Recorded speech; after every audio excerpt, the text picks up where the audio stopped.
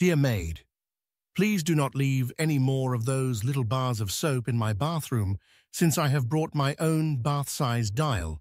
Please remove the 6 unopened little bars from the shelf under the medicine chest and another 3 in the shower soap dish. They are in my way. Thank you. S. Berman. Dear Room 635, I am not your regular maid. She will be back tomorrow, Thursday, from her day off. I took the 3 hotel soaps out of the shower soap dish as you requested. The 6 bars on your shelf I took out of your way and put on top of your Kleenex dispenser in case you should change your mind.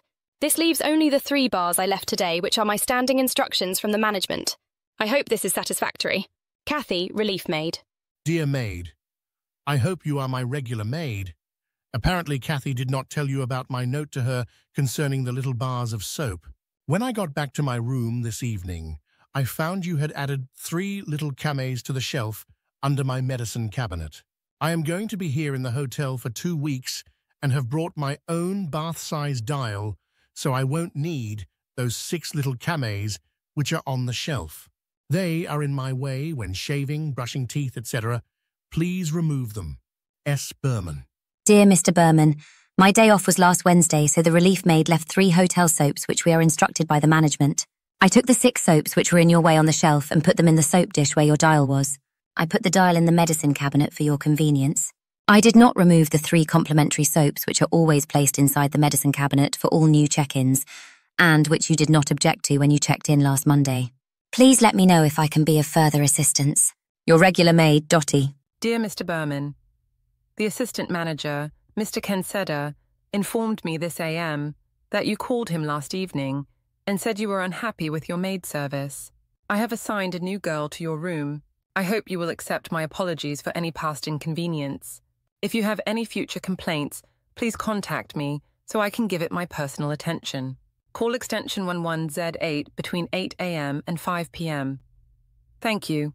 Elaine Carmen, housekeeper. Dear Miss Carmen, it is impossible to contact you by phone since I leave the hotel for business at 7:45 a.m. and don't get back before 5:30 p.m.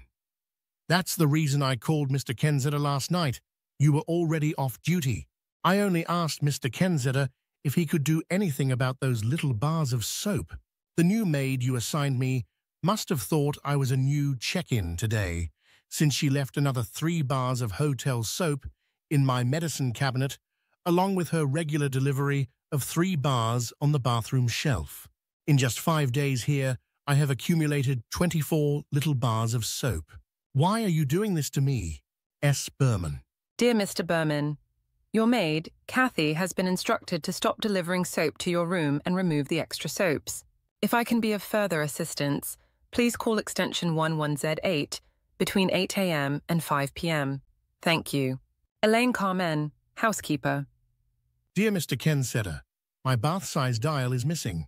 Every bar of soap was taken from my room, including my own bath-size dial. I came in last night and had to call the bellhop to bring me 4 little cashmere bouquets.